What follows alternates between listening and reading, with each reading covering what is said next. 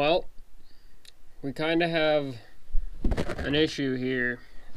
That issue being, about a week ago or so, maybe 2 weeks at this point, my truck decided that it didn't like its spark plugs anymore, and yeah, shot this plug right out the side of the block. So today we're gonna see if we can fix this. So after talking with some people online that gave a lot of help as to how I'm actually supposed to get these out, because this one shot itself out of the block.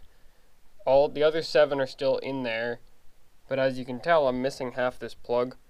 The other half of the threads are still in the block, so I need to get those other threads out. So what I have here is a torch and some of these little extractor bit things. I was told to use the number 5. This plug was really bad, so this metal piece just kind of comes off, which is going to make, I guarantee you, all 7 other ones, I'm going to go to turn this to turn the plug out, and it's going to snap. So every single plug is going to break, I guarantee it, coming out of the truck. So these are probably the original plugs too. They're Motorcraft plugs. I'm willing to bet that these are the original plugs in the truck, which is kind of why I didn't change them, because I figured that they would snap when I changed them, but then they just snapped on their own. So I don't know, now we got to figure it out, but hopefully we can get them out, because I really don't want to pay somebody to fix this for me. So yeah, that's what we're going to try to do today. So we're going to go check this out and see if these fit in there. If they don't, we got to take a trip to the parts store, and if it does fit, we still got to take a trip to the parts store, because I got to get new plugs and wires and stuff. But yeah, if these don't fit, I'm gonna have to go buy some that aren't tapered. So yeah. The other thing is, it's like windy and like 15-20 degrees out, so yeah, it's not ideal working on the truck weather. Alright, so I'm gonna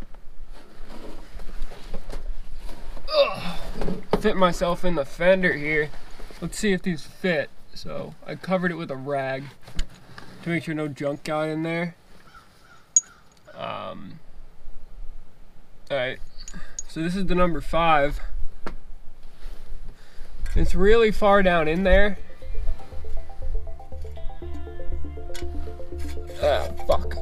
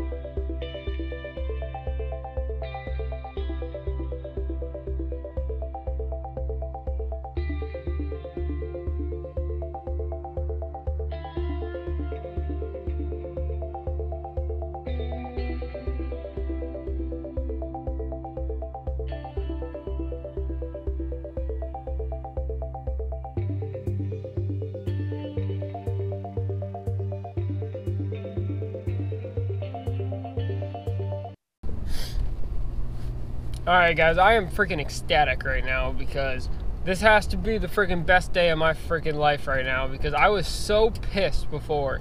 Like, my dad had the little extractor bits like I showed you guys earlier, and it didn't really fit in there because it was hitting the little metal piece that goes over the top of the plug, the little prong.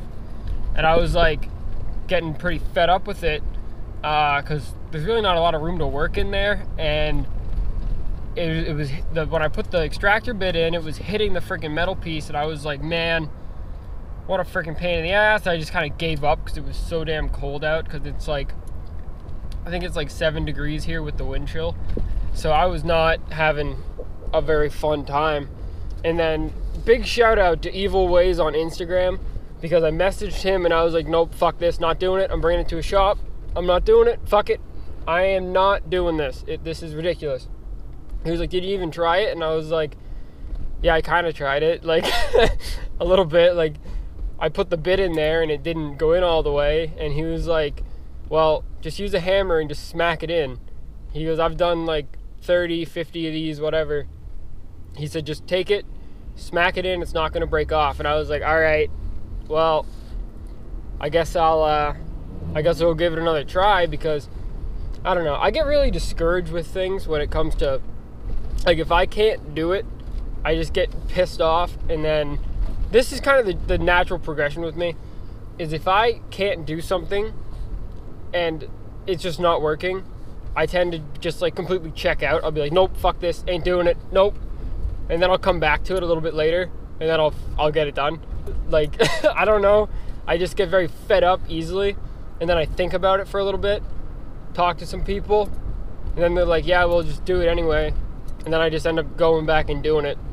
Basically, all I did was I took the bit, smacked it in there with the hammer, and then I was like, oh shit, I didn't want it to get stuck in there because the bit wouldn't come out. And I was like, well, I guess I'll use the ratchet and just kind of loosen it a little bit and try to get the bit out so that I could heat the piece of the plug that was still inside the block. I was going to heat it with the torch, because all the videos I read on the internet, all the videos I watch on YouTube say that you should heat up the part that's stuck in the block, the part of the plug that's still in the block. You should heat that up before you try to bring it out, because it'll come out a lot easier. And I was like, all right, but then it wouldn't come out.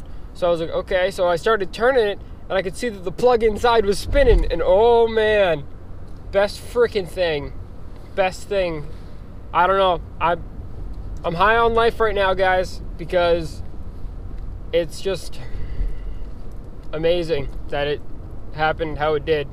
I don't know if it's because I've been soaking it in PB Blaster for the last week or what, but we got it out. So now what I'm doing is going to the parts store. I'm going to buy some new plugs, some new wires. I'm probably just going to do the one plug for now, because it is freaking stupid cold out, and I'll just do the other ones in the springtime, or when it's warmer out, or when I can get it in the garage, because I just hate working out in the cold, especially 7-degree cold. I know some people do that for a living, and they're probably like, it's nothing, man, just freaking do it. But I don't like it, you know. It just really sparks my temper even more if it's cold out, because then I just get frustrated even more. So I'm gonna fix the one for today. I probably will just use the same old plug wire too. I'll probably just throw a new plug in there, but I'll buy all new plugs and wires. But I'll probably just use the old plug wire just to get it going again.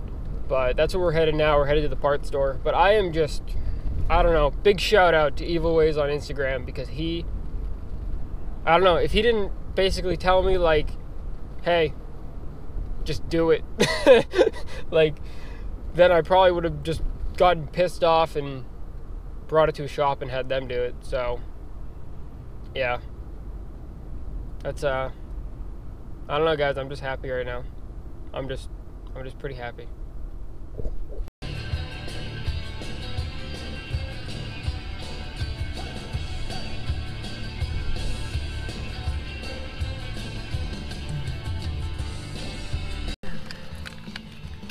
Alright guys, so I just got one plug. Looks about right. That ain't what the old one looks like. But I just got one plug for now. They didn't have all the Motorcraft plugs, and I'm only putting Motorcraft plugs in it because I think that was the original plug and it lasted 67 freaking thousand miles. So I mean, I'm a firm believer in Motorcraft at this point, because, well, I mean, they are a Ford part, so Ford wouldn't put their name on it if it was a shitty part. So yeah, I just got the one plug for now. I'm not going to do the other ones today. I didn't get wires either because I'm only going to do the one plug. So I'll do that when I you know, I'll do the wires and the other plugs when it's warmer out. But I don't know, guys. I'm just freaking super relieved. Best freaking thing in the world. So we're gonna go back and put this plug in and fire her up and go take it for a drive, I guess. It's been a couple weeks since I've driven the thing, so yeah. Someone's gonna get hurt before you're through. All right, let's go ahead and get this new plug in. All right. So, oh, by the way. Oh. I don't know what kind of transmission this is, but this is the transmission my dad's gonna put in the blue Trans Am. So, yeah, let me know what you think that is. Alright. See how she runs. I got the new plug in the wire on there. It's the old wire, but it's got a new plug in it, so let's see how she goes.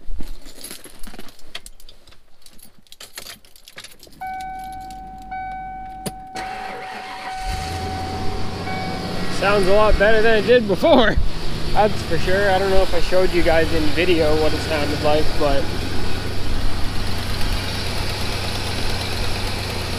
she definitely sounds a lot better without a big hole in the head. See if I got a check engine light still.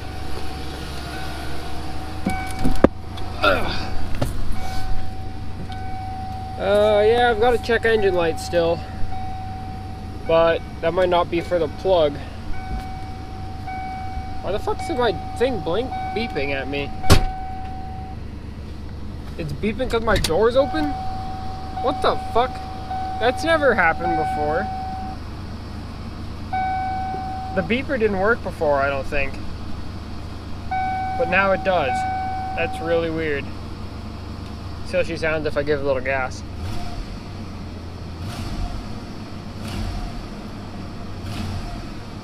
I feel like it's running on all 8, so that's good. I couldn't really tell if I had the plug wire down all the way on the plug. It's smoking right now, but that's PB Blaster burning off the headers or exhaust manifolds. That's what all that smoke is right now. As long as it's smoking from both sides. Yeah, which it is. That's what it is. I used like a whole can of PB Blaster on this thing. So I'm gonna do the other plugs too, so that's just gotta burn off and not catch on fire, hopefully. Tell you what though, that beeping is gonna piss me off. It never did that before. That's gonna piss me off. But since I have this big hole in my floor for my 4-wheel drive shifter from the body lift, it's all full of smoke in here right now. But it's just from the PB Blaster, like I said, it's just burning off. But yeah, hopefully that burns off. I probably shouldn't have used that much, but it worked. The friggin' thing came out super easy, so it worked. But I sprayed all the plugs over here too, so they're really soaked.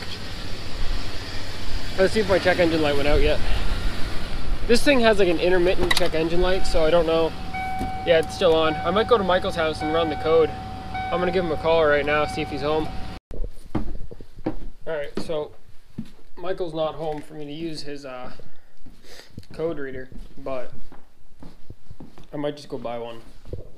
Because it's probably not a bad idea to have one, right buddy? So yeah, I think we're gonna go take the truck down, buy a code reader at, you know, parts place I was probably just at.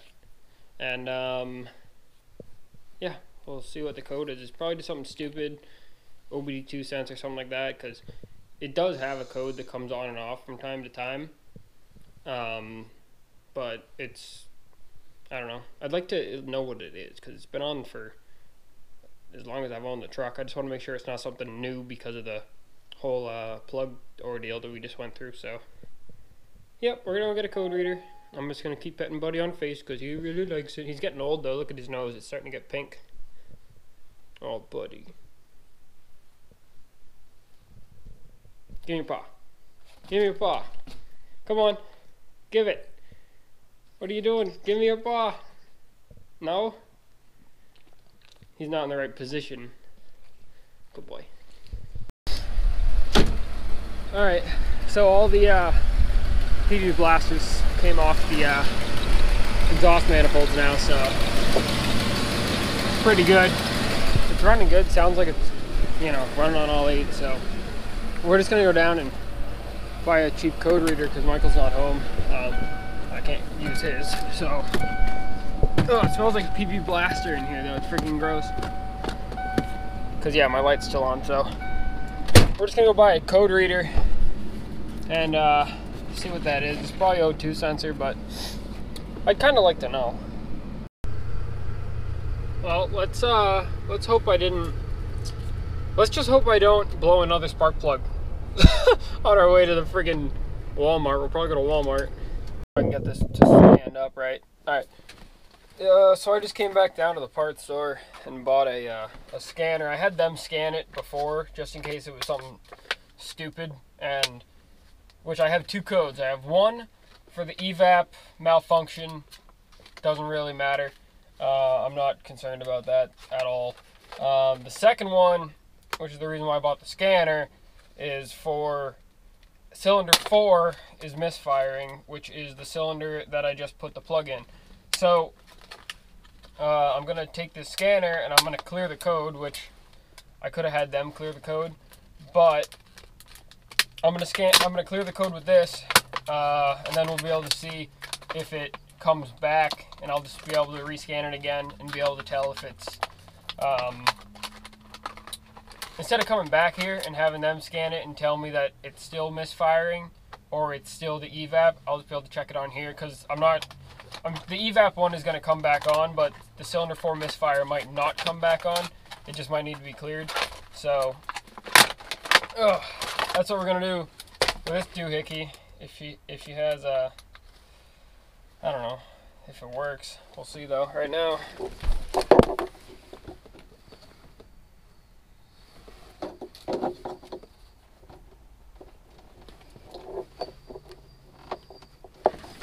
all right.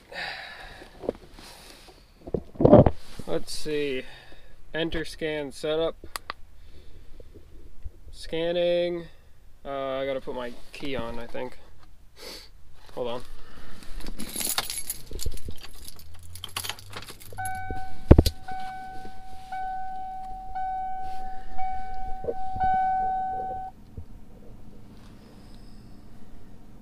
Alright, codes found 2.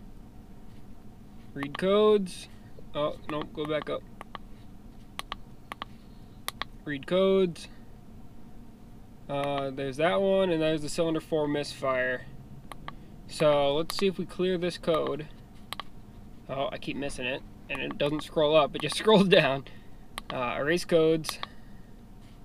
Yes, I would like to erase the codes. Erase done. Press any key. Alright, so let's see. Let's unplug this. Start her up.